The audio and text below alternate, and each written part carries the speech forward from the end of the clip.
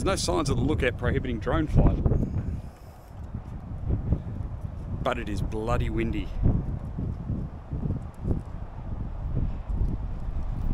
I'm tempted, but I don't know if it's a good idea. I'm gonna have a think about that for a second. We'll see what we come up with. You wanna get away? You better get in line. Won't go another day of wasting any time. I've got a lot to say, can't hold it in this time. Got no filter, I got no filter. No filter, I got no filter. No filter, I got no filter. No filter. G'day campers, welcome to South Australia and welcome to Port MacDonnell. We are currently perched on a cliffside lookout, and this is also a free camp. Now, to be honest, when we planned this stop, we thought, yeah, free camp, cliffside, looks pretty stunning, and I'm hoping you can hear me over the wind. But, to be honest, we're not going to stay here. I'll just give you a bit of a look around. It's right by the main road. Not that there's a lot of traffic. Big empty area. Now it is pet friendly, but certainly this stop, I'll show you where we are on the map over here, but it's definitely not somewhere where I would consider in a pinch, yes, but I can tell you from inside the van, we've just stopped to put some lunch on. And the van is rocking like nobody's business. So, yeah, I don't think we're going to stay here overnight. I don't think we get a lot of sleep. So we're probably going to, in fact, turn around and head straight back up into Mount Gambier. So this is the map of where we are at the moment. So at the moment, we are sitting down here. We're actually going to come back along this road here. We might look at Riddick Bay and potentially stop here, or possibly even Brown Bay. And then head back up Greenpoint Road and then all the way back up into Mount Gambier. And there is also a free camp in Mount Gambier that we're going to look at as well. So that's where we are at the moment. Also, just want to give a really big shout out to the Portland Bay Holiday Park and to Dee and Gav, who were our gracious hosts for the 2 nights we're in Portland. We are definitely going to go back there, and if any of you viewers are doing a bit of a trip down the south coast and you are stopping in Portland, definitely head into the Portland Bay Holiday Park. There is a free camp there as well. It's a 48-hour caravan pull-up. It was full when we got there. You can't reserve it. It's first in, best dressed. But to be honest, it wasn't that spacious, and you're pretty much packed in like sardines. So we decided to try out the holiday park, and we're really glad we did. It was fantastic. So again, Gav, D, thank you so much for your hospitality, and we'll see you again probably this time next year. Anyway guys, we'll carry on. I'm gonna go and have a bite of lunch. The car was reheating at the moment. Bit of pasta that we cooked from last night. But I'll tell you what, this view though, if the wind was a little bit less blowing and the sun was out, this would be a pretty magic spot, I'm going to say.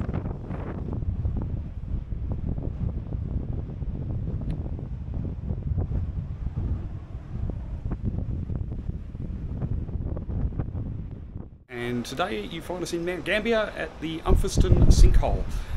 I think that's how you say it, Umperston, something like that. Anyway, unfortunately this is another little scenic attraction that dogs are not permitted. I have got the dogs with me, they're right here. Can't go down the stairs with them. So Carla's gone down to take some photos. I'll see if I can spot her down there. There she goes. Give us a wave, Bubby.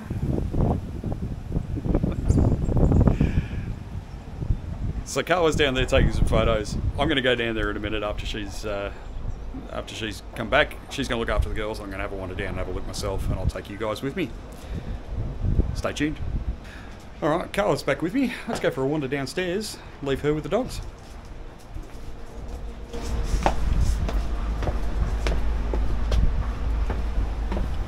Pretty steep staircase, so if you're not very fit, this mightn't be for you.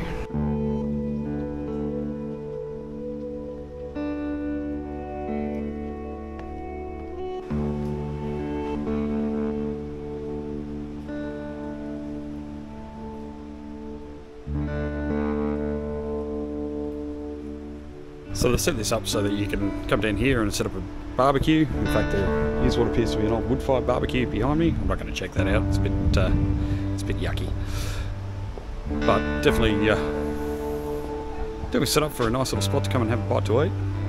Let's keep walking on.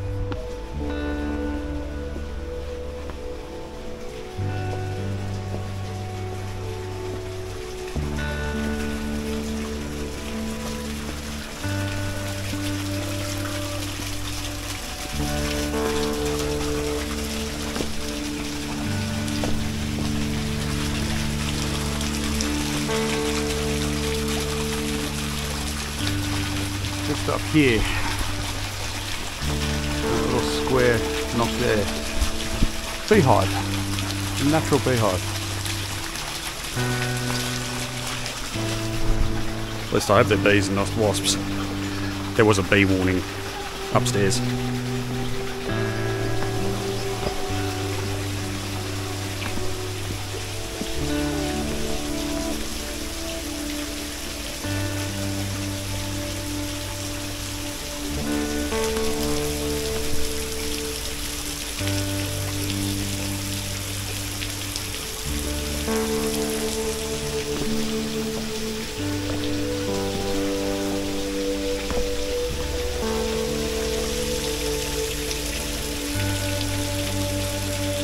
Where I'm standing at the moment, this used to be set up as a little miniature lake.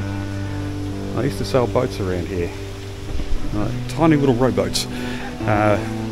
The Umferstons who owned this set that up just as a little attraction on their property. So a lot of this has been redone, reworked since the turn of the 1900s. But it is just it's just beautiful down here. I think this is once somebody's private property. It's just amazing. And again, we've got evidence of more beehives all through the place.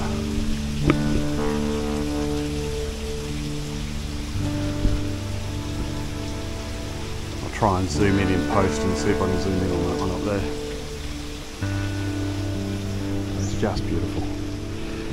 Unfortunately, I can't keep going down. We're a bit barricaded. Keep wandering through. It's just looking at the sign behind me. Apparently, if you get right up close to the walls, you can see fossils of old seashells from when this was all underwater.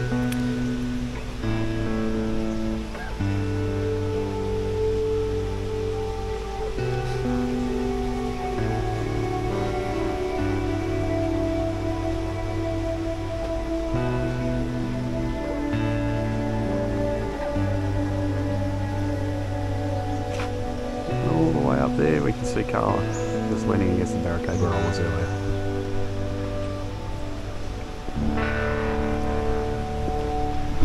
What an absolutely amazing place. Was not expecting to find this in Mount Gambier. This is just stunning. There's actually some more places to go as well. There's a second sort of culvert which I'm going to go and have a wander around. See in a sec. Hope the camera holds up here. It gets pretty dark in here. Oh, I can hear him having a bit of a bark at something upstairs. I'm almost directly underneath that lookout where Carlo is perched. Let's just have a little bit of a wander through.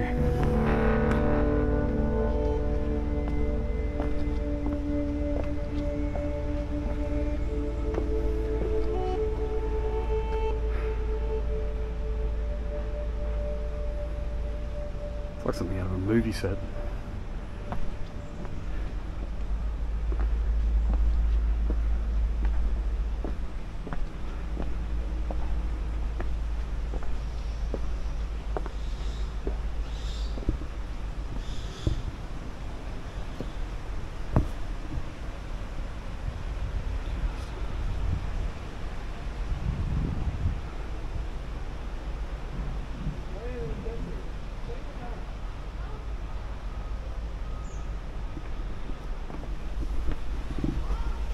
Just amazing. Absolutely stunning. On Mount Gambier, we've got a couple more places to go. Hopefully they're going to be just as thrilling as this. This is absolutely amazing. Absolutely amazing. We'll see you guys at the next stop.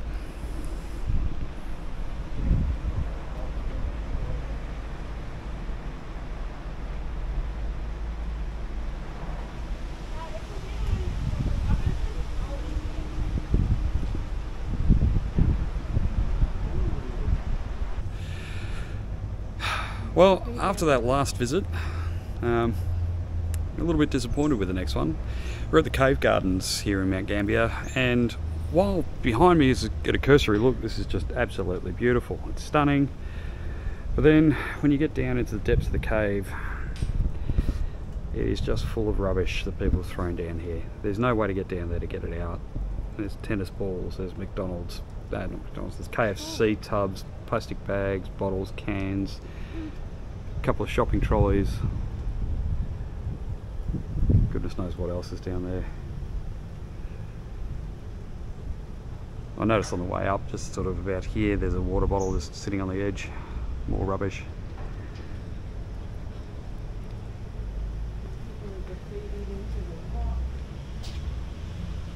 Yeah, and it doesn't matter where you go, somebody's got to put their name on the rock, don't they?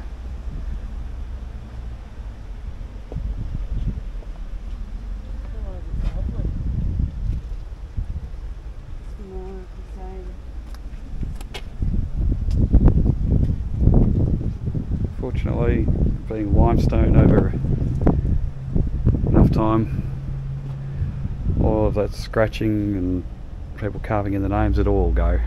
It'll all just disappear. And the names will be just as forgotten as the people that wrote them.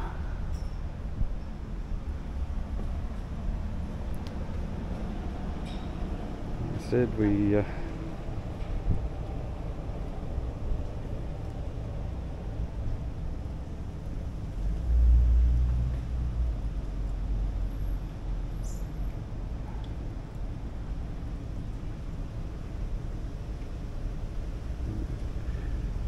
I don't even know how that's possible, but all the way over here, just in this little hollow here, there's a beehive similar to the ones we saw at the sinkhole, but there's a broom head in there.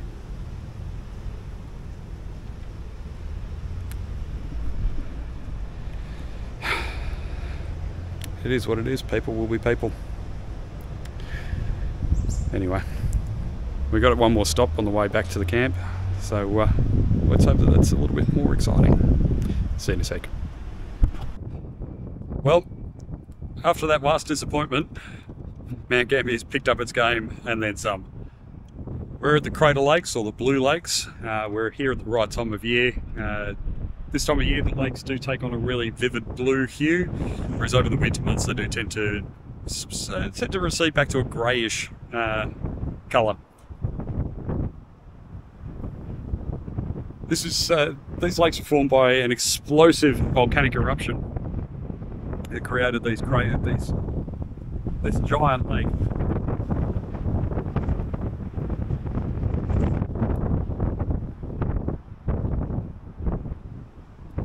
It's very windy up here. I hope you can hear me over the wind. So the rough volume of the lakes is about 36,000 million litres, or 36 billion litres. That's a lot of water. The local township consumes around about 1/10 of that annually.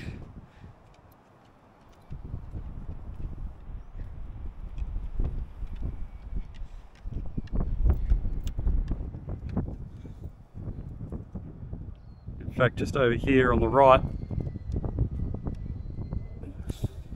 this building here is the pumping house.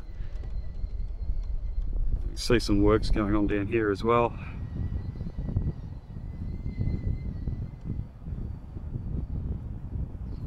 If you can see them, we can definitely hear them.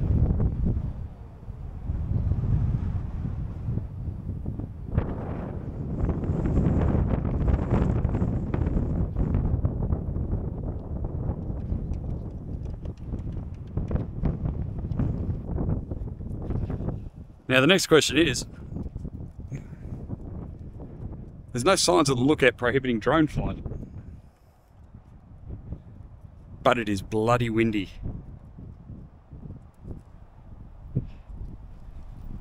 Tempted, but I don't know if it's a good idea. I'm gonna have to think about that for a second. See what we come up with.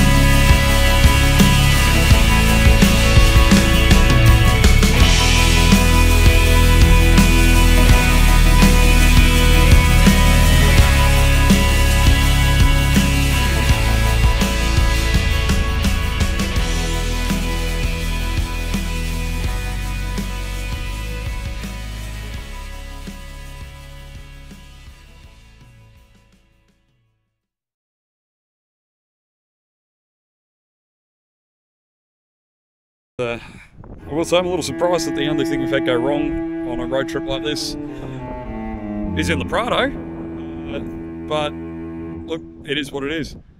We'll see what we can find. I'll go through the toolkit, see if we can get it fixed.